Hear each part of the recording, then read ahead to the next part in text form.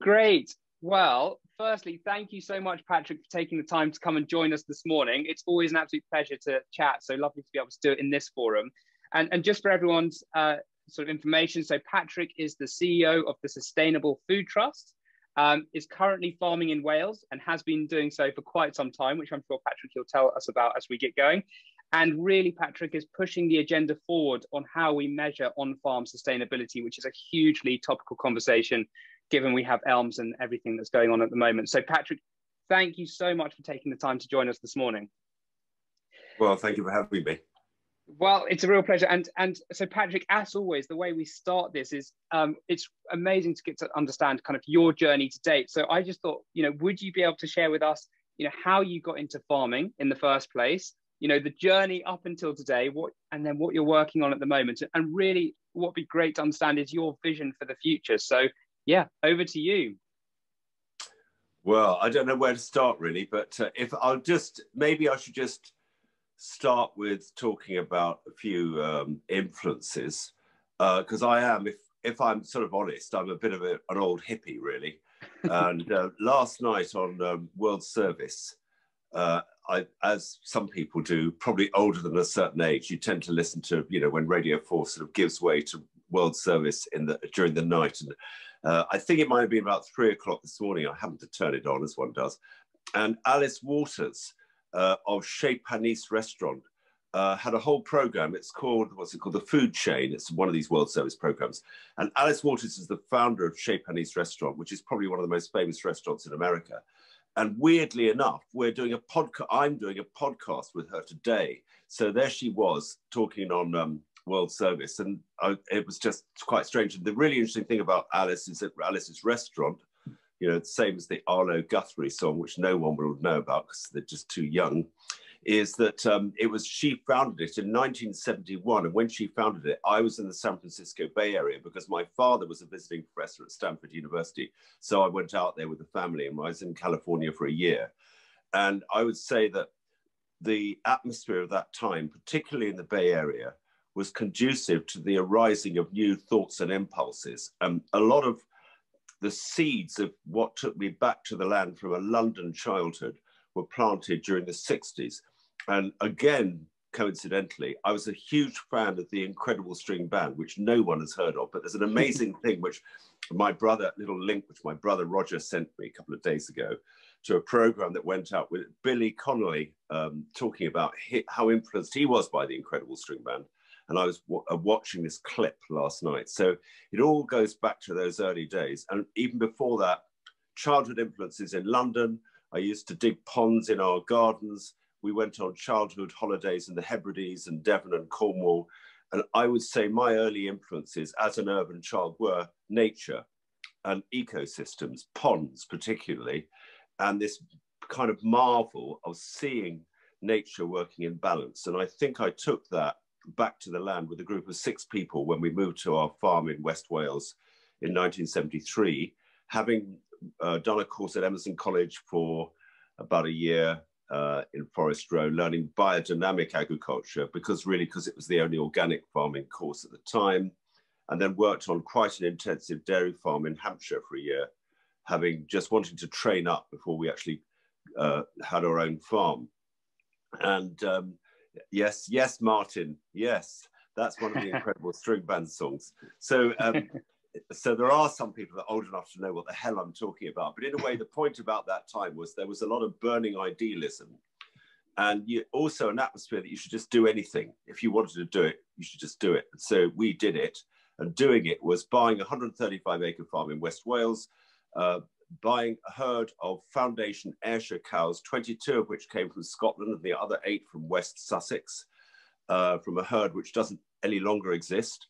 They were the foundation herd of the cows that we still milk today. Today, the farm is 300 acres, more or less, mostly rented. Well, more than half is rented. We have 80 cows, plus all the followers, including the male calves. We're making a single farm cheese from the milk and maturing it for about a year, raw milk, and it's called Havod. And it's reassuringly expensive, which means it's out of reach of supermarkets. We can discuss why that is.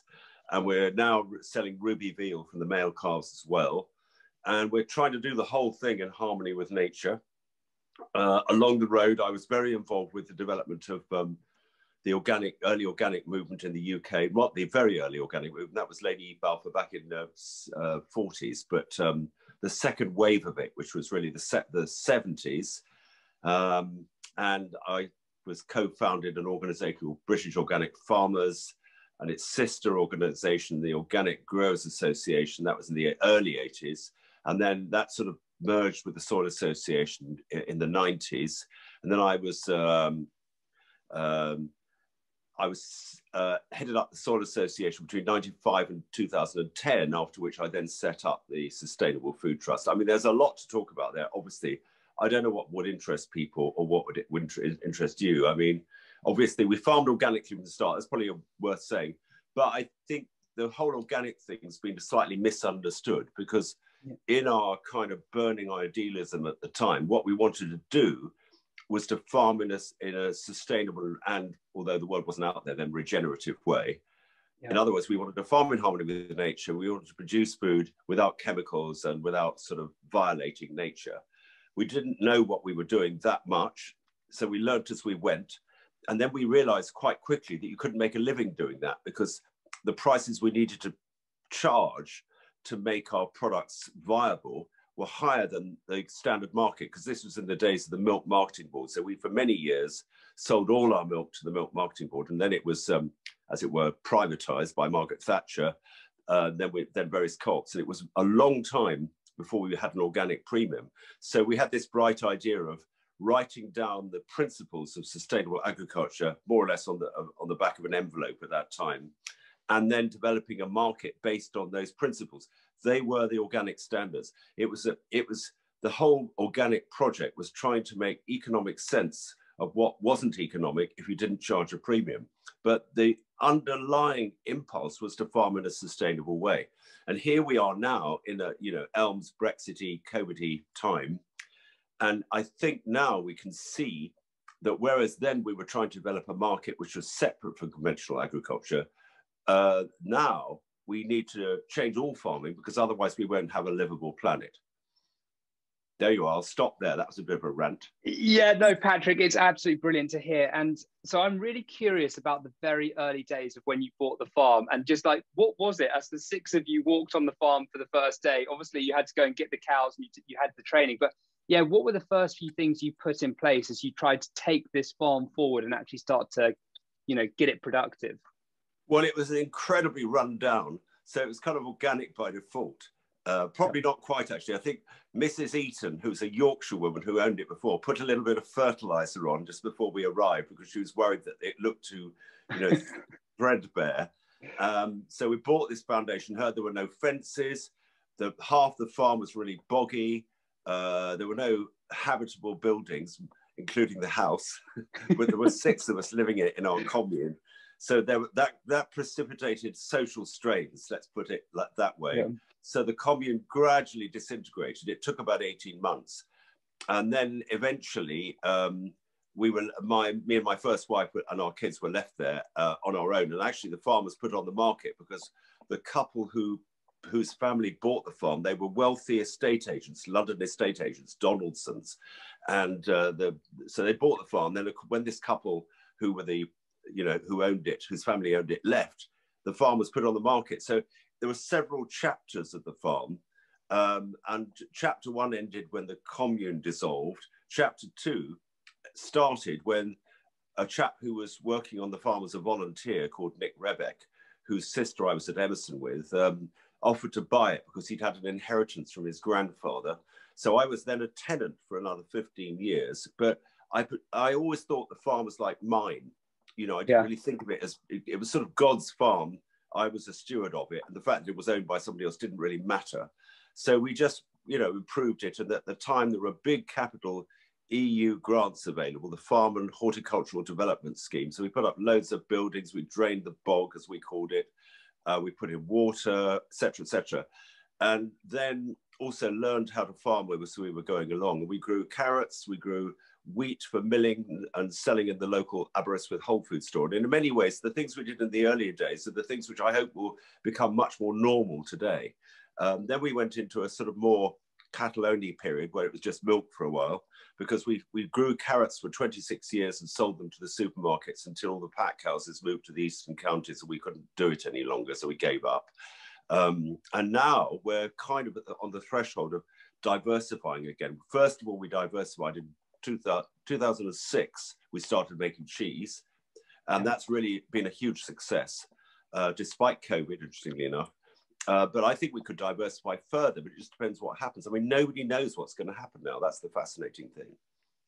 Yeah, well, I mean, and what I find interesting about this is kind of the original vision you had when you took on the farm back in the day. It still feels like that's very like alive inside the farming that you're doing today. It's like nothing has really changed. You're still there to be an exemplar, to show a new way, to actually start to, you know, demonstrate how farming can really work in harmony with nature. I was wondering. I think that's true. Yeah. I think, yeah. You know, the place has a vitality about it. And also, I'm a great fan of the poet John O'Donoghue, who died, unfortunately, about 8 years ago, I think it was, maybe 10 years ago, who said that landscape held cultural memoria. It's a kind of silent witness to everything that happens on it, but it holds the memories of what happened and the energy of what happened. And when you come on our farm today, it feels quite, you know, alive. And also, we planted trees in the 70s.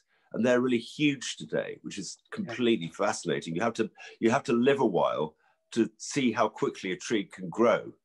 There's lots of things like that. Also, I know where all the drainage, we've drained the whole farm, not the whole farm, not only the wet bits, but I know where all the drains are. There's a kind of, you know, one's got all this stuff, which is the kind of, you know, knowledge of the thing, which the organism, which your ecosystem, that's what it is. A farm is an ecosystem.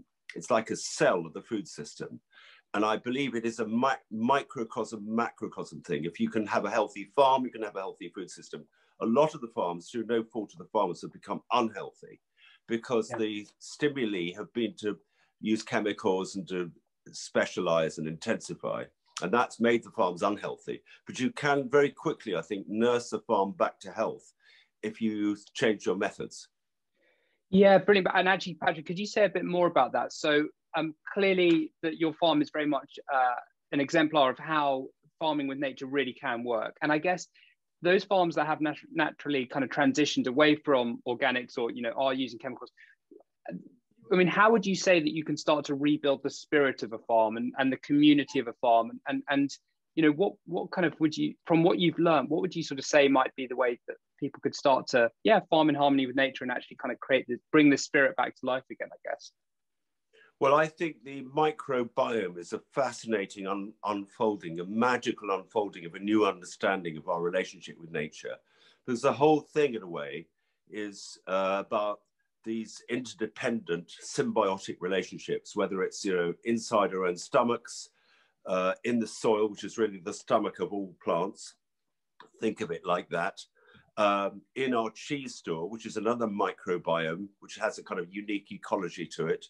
And if you're producing a raw milk cheese, then every day the milk has its own microbiome of bacteria, which are hopefully friendly bacteria. Otherwise, the EHO might have something to say. We all live in fear of EHOs, I think, because they have a constitutional fear of bacteria, which, as my friend Richard Young once said, bacteria will have the last laugh. And so I think it's all about working with these ecosystems, large and small, and starting to have a feel of a field, for instance, in a different way. So what one is doing, it seems to me, as a farmer, is trying to enliven the ecology of the soil in the field by a combination of management practices, crop rotation, if you have one. But if you don't have one, if it's just permanent grassland, which about half of our farm is in permanent grassland, it's all the things that you do and don't do and the timing of them. And just to give an example of that, we've always kind of, in a fairly haphazard way, done rotational grazing because we've got fields and we rotate the cows around them. But this work of Alan Savory and Joel Salatin and Gabe Brown and others on holistic grazing management has been, for me, a real eye-opener, because I've understood that intensively grazing animals and then moving them on is the key, I think, to increasing grassland productivity, but also probably diversity and also soil building.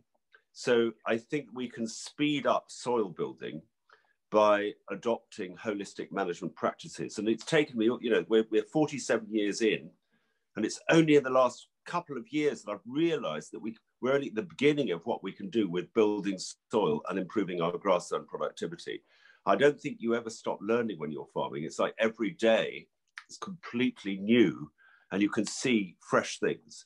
And I do feel that it's like that at the moment in farming. We're at the beginning of a new chapter.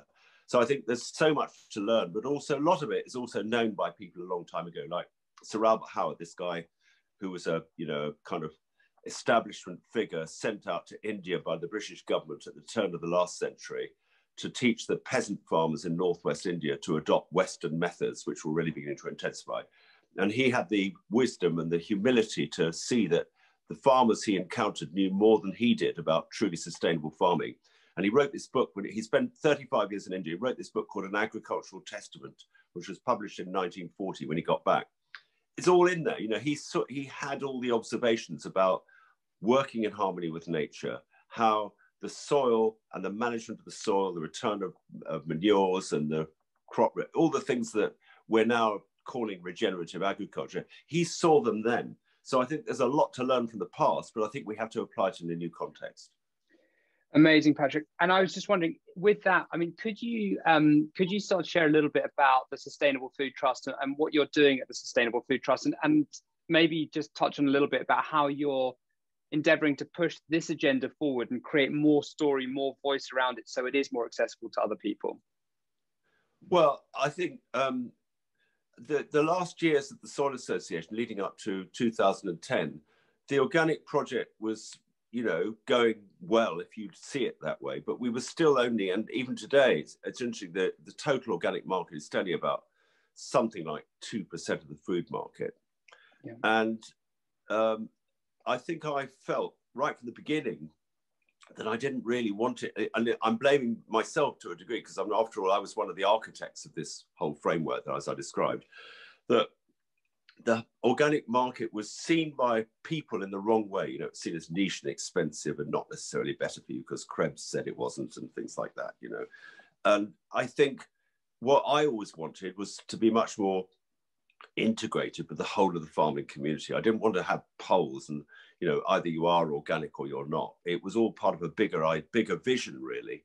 So with the Sustainable Food Trust, which is still a very small organization, maybe 13 or 14 people, the idea was to create a catalyst, nothing more than that. We don't want to get into certification or anything like that and delivery. That there are plenty of other organizations out there doing that, but just to be a sort of an incubator of new thinking and a catalyst for spreading it, to bring in new ideas and thinking, which hopefully would then help the much needed transition to regenerative farming systems, not just in the UK, but internationally.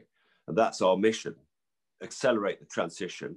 And our practices are, we're working on a few reports, like the moment we're working on a report on what we would eat if the whole country was farmed in a sustainable way, because, you know, various reports like Eat Lancet have come up with what, in my opinion, are completely wrong understandings of what a sustainable diet would look like. Very anti-ruminants, due to a fundamental lack of understanding of agriculture and ruminants, in my opinion, and soil building. And we want to counter some of that by looking at the food output of a sustainably farmed UK, and then divide that by the number of people in the country and see what that diet would look like. And that's quite, weirdly enough, that's quite orthodoxy challenging. So, you know, we're all doing another report on Beyond Roundup, because we think, you know, I don't know if anybody heard the podcast I did last week with Zach Bush, who's this medic in Virginia. I mean, just staggering what he is saying. He's basically saying that we're poisoning ourselves and the planet with herbicides. And, you know, a lot of farmers are dependent on Roundup and think it's safe. So those sorts of things, we want to be a catalyst for change. And perhaps our biggest project is measuring on-farm sustainability. That we are really working hard on. The idea being that I was at a farmers meeting about 5 years ago, and it was a kind of note comparison session where everybody was saying, well, how many audits do you have? And typically, we're all subject to multiple annual audits. In my case, 2 for the Soil Association, 1 for the farm, 1 for the cheese, and then there's Red Tractor, Then there's a Welsh government want data. And then because we're making cheese, we have SALSA and BRC audits, God knows what. All of them charge ridiculous amounts of money and take up much too much time and an absolute ordeal. And most of them are just looking to see if we're cheating. And none of them, which is fair enough, but none of them tell me whether my soil carbon content, my biodiversity, my water purity, my emissions are better or worse than last year. And we found this group of farmers in lots of different shades of intensity that we all were feeling the same way about it. We thought, well, why don't we co-design the audit that we would like to be participants in, which would tell us what we want to know. So if you fast forward 5 years to today, we've got a kind of framework of categories and metrics. And just to give an example, you know, what would we measure if we wanted to measure our soil health, which normal farmers could measure, not, you know, weird farmers who've got lots of tech and can do extraordinary things, but just normal measurements. We came up with 3 metrics for each of 10 categories. And the soil would be organic matter, water permeability, you know, the speed at which water infiltrates down through soil just through the drain pipe test, and an earthworm count. And then you can have more detailed stuff. And then we're still working on some of the metrics like biodiversity. What do you measure? Do you measure bats? Do you have pasture content? That's a discussion. But we've got a framework, we've got high-level metrics. And interestingly, just about everyone agrees this is needed. So we had a meeting last week. We had 38 participants, 4 supermarkets, Henry Dimbleby, Minette Batters, RAP, all the key institutions were around the table. No one disagrees that harmonization is not a good idea. And we're also working in other countries. So we're working in Australia, working in America, where we've got a sort of nascent project in Africa. I don't see any reason why the UK couldn't be a lead organization, a lead country rather, in bringing an organizational collaboration together to make this an international framework. And then we could have like a Paris Agreement for food. So we could have, you know, we could say, look, trade in food is good as long as it's not to standards which are causing climate change. So you could have tariff-free trade as long as it was regenerative. And then you could charge people if they're causing damage. And that would be a fabulous sort of inspirational platform for trade instead of the very depressing chlorinated chicken conversation we're having. And I think there's real momentum there. Patrick, so what do you think needs to happen now to start to kind of embed this idea of the kind of sustainability metrics? Because I've been to a few of the workshops that you guys have done, and it feels that capturing these metrics is a really fundamental thing of running a well-organized farm, because you're measuring all the key dependencies that are your productivity, your profit, everything like that, you know, through soil and livestock management and performance. How do you see these metrics supporting the everyday farmer in a really tangible way, just as a course of normal business? Well, imagine, this is a real possibility, that the Welsh government said, when they launched their new sustainable farming scheme, which, cross fingers, is going to be really good, because in my opinion, it's on the issue about how the single farm and payment is reallocated, you know, when we're together. I think the most desirable outcome would be if you take, just say, let's say it's £100 an acre or whatever your currency is. If most of that money was available on condition that the farmer or land manager adopted a whole farm systemic approach towards regenerative type farming, and the condition of entry into that scheme was an annual sustainability audit, roughly based on the framework of categories and metrics that I just described, then the Welsh government would start collecting baseline data. So for instance, you know, if let's say most farmers went into the scheme because they want £100 an acre or whatever it would be, then immediately you'd start collecting data about soils on every field in Wales, potentially on grassland biodiversity, on emissions, on everything.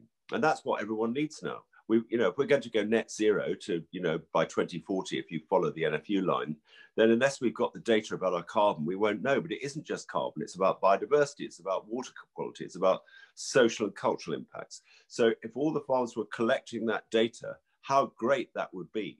And I think that because governments tend to be slow it's quite possible that supermarkets might start using this framework in advance of that, or the investment community. So, for instance, in our newsletter a couple of weeks ago, we had this announcement about a deal that had been done with some Australian grassland farmers and Microsoft. It's basically an offsetting deal.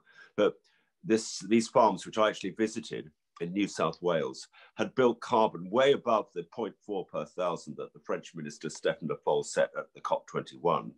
And they verified it in ways which seemed to be good. I mean, you know, the whole thing about how we measure soil carbon is a big issue, as everyone knows. But imagine farmers being paid as soil carbon stewards. For that, we need a harmonized way of measuring soil, and we need the same kind of approach to all the other sustainability impacts. That's what the golden opportunity is. And we've also got Morrison's and NatWest Bank and one or two others already trialing these kind of framework of farm sustainability assessment framework, including being one in one of the DEFRA tests and trials. So I think if a farmer wanted to get involved, make contact with us, because I think the more the merrier. And there's a small question of how we pay for these individual farm trials, but they're not that expensive. And it's quite possible that there are people out there who would pay for them. Patrick, this is absolutely amazing. And just a question on this, is the whole natural capital market, this transition, as you say, Microsoft or other corporates investing in carbon offsetting back to farms, do you feel this might be a prerequisite for them to have that kind of data? I.e., they won't make their X amount of £100,000 available to the market unless farmers are capturing, again, it's above and beyond carbon, isn't it? Because the biodiversity, people care about that. The water quality, people care about that. So it kind of feels like this market of natural capital, these billions of pounds potentially, aren't going to come into farmers' pockets until these sort of metrics are being measured. I think that's completely true. And I mean, whether your income is going to come from selling your food or from deals with the private sector, people who want to, you know, invest in sustainable farming or do offsets and stuff like that, or whether it's going to come from governments, I think for us to, you know, benefit as much as we can from the way in which we are building natural and human capital, we need to measure it. So I think measuring really is a prerequisite for taking best advantage of all the things, all the services and the goods that our farms can deliver. So we've been part of the problem through no fault of anyone except everyone. And we can absolutely be part of the solution now. I mean, and it really sounds like, you know, you can't manage what you don't measure, right? You know, so naturally you're going to let things slip. Yeah. It's pretty obvious. Yeah. Yeah. Yeah. Perfect. Patrick, that's brilliant. Well, I mean, what an amazing start. And I mean, we could talk for hours about this, and I've got so many questions I'd love to ask, but just in the respect of time, I think we should move on to the next section. And Patrick, the next section really is, so we've obviously got our family farm here, and we're 90 acres just south of Guildford in Surrey, and we're looking to work out how we transition. And I was just wondering, do you have any advice for the everyday farmer, you know, really practical, tangible things that we could do today, whether it is engaging with the sustainability metrics and actually undertaking, you know, that, or yeah, what advice do you have for the everyday farmer just to get ready now for the new markets? Well, you know, I would say this is an unstoppable transition which is taking place. You know, one could get depressed if one talks to some people in DEFRA, because I'm not sure that they get it yet. But, you know, this change is coming. And so I think whether government wake up to it sooner or later, how well informed the public are acting as food buyers, or whether all the other agencies come behind. I think farming in harmony with nature, producing as much food for those of us who don't want to rewild, and I'm not one of the rewilders. I mean, I'm not against how could you be against rewilding? But I want to produce food first and foremost. Yeah. So if you want to produce, I think the challenge for us all now is to produce as much food as we can, which is consistent with being a steward of the capital under our management, natural, human, everything. And I think that we're all in this together. I don't think, you know, you're farming or might want to farm 90 acres near Guildford.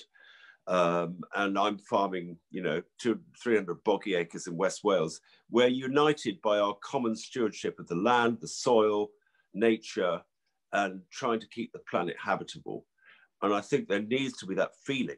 And so I think each farm is unique, but at the same time, there are so many characteristics of all farms which are common, like, you know, we're all looking after soil, water, more or less, biodiversity, microbiomes, ecosystems, and the person, the human being is part of this system. That's what Rudolf Steiner said. I think that was really important, that you can't separate the person who's looking after the farm from we are part of nature, actually. We are nature. Yeah. And what we do to nature, we do to ourselves. So we need to produce food and water from our farms that we would drink and we would eat and would enhance our health. And that's the collective responsibility of all farmers today. And we can do this. And supermarkets have become part of this commodity slavery. In a funny sort of way, they're slaves themselves, you know, sacrificing everyone on the altar of cheap food when it isn't really cheap at all. And, you know, I just think we should take heart. Don't perpetuate the commodity slavery, which we hopefully going to emerge from now. It's going nowhere. And there are a lot of challenges, like, you know, a lot of farmers may be watching this or using Roundup. So how do we manage to manage our farms without Roundup, for instance? Yeah. Which is what we'll have to do. It'd get banned, I'm sure. It's only a matter of time. So Patrick, I mean, is there a piece, so on our farm, do you feel that there's a value in kind of having a much closer connection to our consumers or the people we're selling to and kind of just the local people within the villages and towns around here? Yes. Yeah. Yes, of course, because like our milk, let's say the organic price is 40 pence a litre, it's probably less than that at the moment. Making it into cheese, we triple the value of the milk. So I think, you know, vertically integrating and developing local markets. I think post-COVID, a lot more people are going to want to buy local food. So I think there's an opportunity there to, you know, add value, cut out people in the chain. Not all farmers want to do that. So maybe they had to form collaborative partnerships with other farms in their area. But one way or the other, I think it's about provenance, and it's about retaining the story behind the food right to the person who buys it. And if it's remote and you don't actually know the farmer, one of the things we were thinking about with this sustainability metric is that you could have a score on it. So, you know, let's say the total score was 100. If I had perfect scores on carbon, soil, water, emissions, energy and resource use, all our categories, then that score could be on our cheese or whatever it was. And also it wouldn't mean abandoning the organic label, but you could combine it with a score, for instance. And so I think, yes, add value on the farm you're on, build a network of committed customer relationships, whether it's box schemes or CSA. I mean, there are so many different ways of doing it. And they will be unique to the particular farm and what resources you've got. Brilliant. Brilliant, Patrick. Well, that's fantastic. Thank you for that. And yeah, I can really see, I mean, it is really just being, as you say, a custodian of the land or a steward of the land, right? You know, we are here to protect and enhance it, and as well as the local community. If we can't, you know, that really is what we're here for. And that I think is, you know, a very exciting vision to kind of move into. We're all part of a sort of vast ecosystem, and we're the cells in it in a funny sort of way. And it's not all positive, you know. I mean, as we can see in the world at the moment, there's disharmony as well as harmony in the world, but somehow we just have to work through that. Yeah, perfect. I mean, it's sort of be the change you wish to see in the world, isn't it? I guess it's sort of a bit like that. So Patrick, that's brilliant. Thank you. And the next question I've got is, you know, given the massive changing times, especially in the UK, you know, coming out of the basic payment scheme and, you know, diminishing payments and transition into ELMS, whatever form that's going to take, and the natural capital market, we've probably touched on this a little bit, but what do you think needs to be put in place for the UK to really become the exemplar as to how land can and should be managed? You've touched on it a bit, but have you got any more thoughts that you could add to that? Well, I do think we have to make it profitable to farm in the ways that we've been discussing. At the moment, there hasn't been a business case in the past. Unless you're an entrepreneur or you've got no debt or you've got a day job like me, you know, it hasn't been possible for the sort of farming that we're talking about, rebuilding all the capital that we've mined during my farming lifetime, hasn't paid as well as farming, which is destructive. So I do think that governments need to, you know, play their part. And I think there's a massive need for public understanding, awareness building. And it's rather unfortunate that all these recent reports, which have said we've got to go to a plant-based diet, when in fact, the right kind of animals are absolutely central to regenerative farming systems, particularly in the UK, where 2/3 of all the land is pasture anyway, and it might even be more than that if we go regenerative. So we have to, there's a huge, I don't mean this in a patronizing way, but there's a massive education job to do. And I think there are some people like, just to call one out, the Climate Change Committee. I don't know if anybody's been watching their vision, if you can call it that, for UK agriculture, but it's disastrous. So I'm not saying that there's any malevolent reason for this. It's just I don't think the people who wrote the plan understand agriculture. So to give an example, the Climate Change Committee's recommendations for UK agriculture, including Wales, I've watched 2 of these seminars, presumes no build in soil carbon. And when you ask them why, which of course I did, I was irritating on the chat, you know, and tried to intervene and all that sort of stuff. They said, well, it's because we're going to sustainably intensify on the best land, so there won't be any carbon gain there.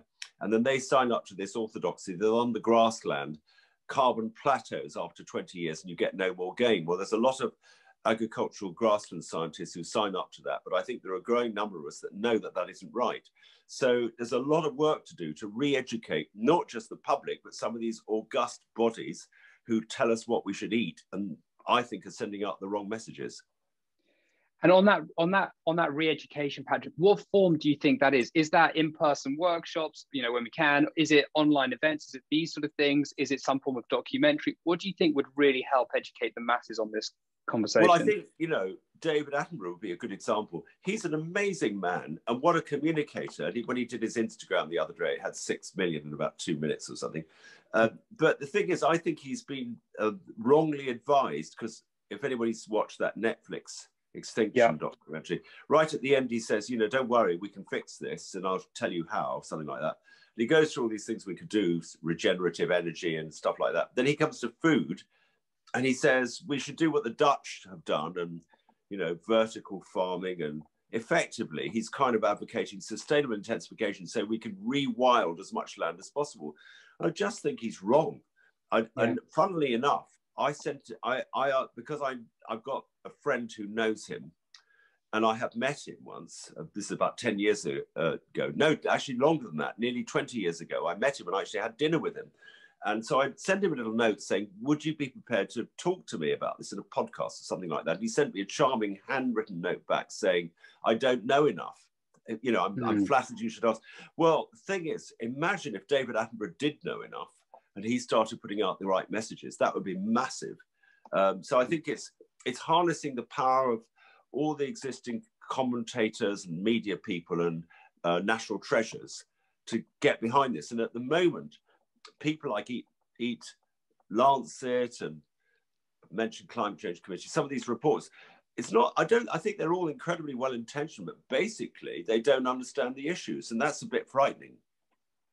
It's just an opinion. I mean, I know not everybody is going to agree with this, but that's what I think. No, Patrick, thank you. And thank you for being so frank as always. I think this is touching on a really important thing, though. I think even things like Kiss the Ground, you know, the documentary that came out recently on Netflix, again, it really moves the agenda forward with the science that underpins it. And of course, you know, it's a documentary and we can't probe into the numbers maybe as we'd want to, but it feels like we might need to do something the same in the UK, like some form of documentary that really opens this conversation up. And yeah, I just wonder whether that is something that we look to push forward with going forward, you know. I think it would be great if we could put together enough funding to make that happen. I mean, Kiss the Ground's a good example. Then Holy Cow, so another one which has come out. But we need a UK version of these. And, you know, how great it would be if we could get some national treasure to narrate it, who's got the reach that we need. And it's I mean, it could be some, you know, the Jamie Olives of this world, or the Hugh Fearnley-Whittingtons. But I think the problem is that I'm not even blaming them, but the people who manage them are more interested in the brand of the people than they are on the issues sometimes, which is a bit depressing. Yeah, because what we hear a lot in Land Management 2.0, Patrick, is people want education and they want case studies. And I just don't think there's enough case studies that can really kind of give the confidence to the everyday land manager to transition to Regen Ag off their own back. So I think whatever we could do to put some kind of documentary like that together would be absolutely fascinating. There might be one which is more aimed at farmers, which would be fine. Yeah. A lot of people, an old friend of mine, Mary Langman, who used to be Lady Balfour's secretary, she always said, actually, the public are much more interested in farming than you think, as you see from Countryfile, which I think is pretty depressing, actually. It's like a chocolate box, distorted version of what the countryside's really like. But it just shows the number of people that are interested is incredible. But Country Farm misrepresents what's really going on in the country a lot of the time. And I've even talked to some of the people who are researchers in it, and they agree privately. So it was just so great if Country Farm could come behind all this. Yeah, I totally agree. Well, there's a little project for us to chat about at some point in the future. Brilliant, Patrick. Well, I'm conscious of time, and we could, as I said before, keep talking about this for ages because I have so many questions. But we should transition on to Q&A now. So I will do my best to try to, share what people have been asking. So, and if anyone else has any questions, please do feel free to add them into the Q&A. I'll do my best to ask Patrick. So Julian asks, would you agree that sustainable, regenerative, agroecological farming systems must be as mixed and diverse as possible? And are there any metrics, that must include meaningful measures of genetic diversity? So could you say anything more about that? Yes, I Patrick? think both, yes to both questions. And I think enterprise diversity, which paradoxically enough is probably harder on a very small holding, or not necessarily, is critical.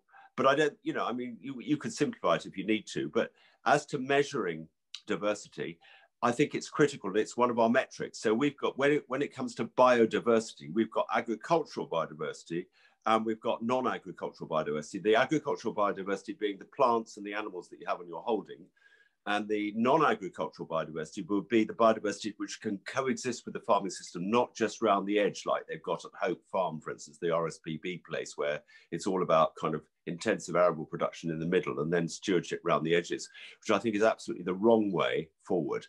So I think measuring this non-agricultural biodiversity is possible. And that was one of the things I said earlier, is that we haven't worked that out yet. But the agricultural biodiversity is critical. And by the way, just on the subject of gene editing, I gather that people like CIWF and even Guy Watson are advocating gene editing. And he apparently said the other day that he thought gene editing was necessary for control of blight in potatoes. Well, I don't see why. Frankly, I think gene editing is just moving further down the frightening narrowing of agricultural biodiversity. It's the last thing we want to do. We want to, as Rudolf Steiner said, breed from our own plants and animals, like the landrace thing with grains, because through epigenetic adaptation, plants and animals will become adapted to the farm where we are. So I think any sort of, white heat of technology, mapping of the genome, designing plants so they can be this, that, and the other, is actually misguided. And I think we need, there's this consultation going on at the moment. We really need to respond to that, because there's a lot of people who think, as the Prime Minister said 2 days ago at the National Farmers Union Conference, don't worry, we can lead the world with our gene editing. God help us all. Yeah. Stanley wouldn't agree, by the way. Ha ha. Brilliant. Thank you, Patrick. Well, I have to say, there's a lot of questions in that as well, but we better move on to the next one. So Clive asks, do we need to be wary of getting too involved and dependent in the offsetting market, being rewarded for building natural capital, yes, but selling offsets? Is there any worry about the offset market? I think there is a worry, but there are a lot of people who think you can't monetize everything. But on the other hand, if we don't put a value on things, then almost by definition, they won't have a value. I think if everybody offsets everything, then we won't be making any progress. But on the other hand, I mean, if these targets for net zero emissions, and including in agriculture, to be honest, I think it's going to be very hard to produce all the food we eat in a net zero way, probably without some, quote, offsetting. So that might mean, afforestation, or I don't know. But I think offsetting it could be a part in the kind of landscape, but it would be better to have a direct reward rather than just all think about offsetting. Now, I think it's an important question there, because, how much of our income is going to be from selling food, how much is going to be from government through taxation, and how much is through other forms of investment and offsetting. I don't know what the ratio is, and where are the boundaries? That's another interesting point. So, for instance, you know, on soil carbon, should the government pay for maintenance and the investment community pay for gain? I don't know what the answer is, but these are important questions. Brilliant. Just on another sort of angle, so the cost of food for the consumer is likely to increase potentially with this. Maybe not if we have the offsetting markets and government, you know, underpinning things. But what do you see is going to be the impact in consumers having to pay more for their food? And yeah, just how the everyday consumer might interface with this kind of changing system towards more regenerative practice that may incur more costs for the consumer? Well, I'll just trot out answers that everyone's heard before. Like, you know, we only spend under 10% of our income on food today, and it was 30% back in the 70s or whatever. And we're already paying for the food, the apparently cheap food, which isn't really cheap, in hidden ways, like through NHS treatment costs, which I think is a massive issue. You know, we're only beginning to realize how much direct connection there is between changes in farming practice and negative health outcomes. I think that really is enormous. And if we could start to make causative links between cancers and food intolerances and all diabetes and all these things, I'm certain it's connected to the intensification of agriculture as well as just processing of food. So I think the truth is there will be a section of society, maybe 10, 20%, for whom affordability of food is a big issue. And I just think we have to have a government intervention there, you know, whether it's food, green food stamps or whatever. But we have to pay the real cost of food. Let's not talk about whether it's more expensive or not. Good food has a certain cost to it. Nutrient-dense food is the right of everyone. It has a certain cost. Society has to pay for it. Either we pay for it or, funnily enough, we offset it. And look what happens when we offset climate change, if you see what I mean, because agriculture has just been a mining operation for most of the last 50 years. Yeah. Well, Julian actually makes a really interesting point. You know, I think we know what the answer is, but Julian asked, do you support the One Health approach, i.e. that human, animal and the environment are all inextricably linked and interdependent? Do you see that we are clearly one interconnected system, and therefore we can't have costs over here and expect to have cost savings here? So yeah, is there anything you could say about that as well? I think that's it's deeply and profoundly true. It's almost as if we have to come to a new understanding and awareness at a very deep level in ourselves of the fact that we are not separate from nature. And yet, in some ways, as a potentially more evolved being, organism, that gives us stewardship responsibilities. But I think that's completely true, that we are not separate from nature. We are nature. Nature is in us. We are part of nature. Yes. And Paul actually asks a second question.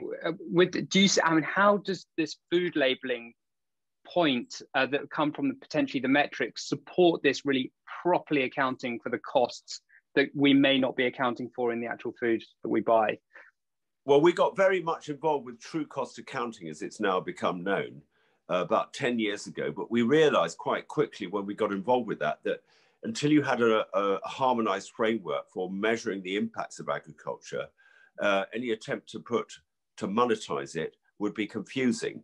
And so I do believe we did this report a couple of years ago, 3 years ago now, called The Hidden Costs of UK Food, where Richard Young, my colleague, tried to put a price on the hidden costs of food.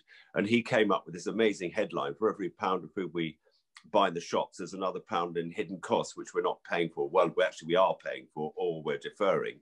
And it's probably more than a pound, it's probably £2. So we have to correct our dishonest economic system. And I think it's the reason why economics of farming are wrong at the moment, and dishonest in fact, is because we don't have a proper balance sheet. The balance sheet is the balance sheet of nature. So in our new P&L, we have to, produce food, yes, but we look at the balance sheet to make sure that we don't produce food at the cost of our soil fertility or our biodiversity or our emissions. And then it's a true, positive. That's real growth, isn't it? If a farm can maintain all its capitals and produce food, that's growth. That's what we need. And that make a touch on a point that Annabelle makes, is there's a lot of pressure for land, housing and infrastructure and things like that. And how do we, again, account for land value in a holistic way so that we're not just, taking away great, food production land to put houses on? So is there anything you can say about that, Patrick? Yeah, how do we account for the value of land? We had an interesting conversation with Savills, and what do they call it? I forgot the name now, where it says, where if you're a tenant farmer and you have dilapidations, that's it. So dilapidations, which is just looking to see if the buildings have gone down and stuff like that. If dilapidations was expanded to being the capital's balance sheet, including soil biodiversity and everything, you could do that if you had a harmonized sustainability audit. And then that would add value to the land, where it's got more of all those bits of the natural and capital. So yeah, I think that's absolutely doable. Brilliant. I wonder whether, so Martin asks an interesting question. How do we, if we can't measure something, maybe we don't know enough about it, or we have no way of particularly measuring it, could that potentially skew the way that results end up coming out, that we may not value what is important just because we've got no way of measuring it? I think that is true. And I mean, if you give one obvious example, animal welfare, and yet, funnily enough, because people care about animal welfare, that even though it's difficult to measure, we probably, it's almost as if science is catching up with a new understanding of, if everything really is about the study of energy, and the science that we have had in the past is only measuring very physical and material things, but we're moving now in towards a more sort of metaphysical understanding of stuff which we couldn't even measure before, were dismissed, things which were dismissed, which are in a way part of the atmosphere of a farm, which I referred to earlier, is kind of, either depending on what you view, is magical. Well, what about the vitality of the soil or the vitality of nature?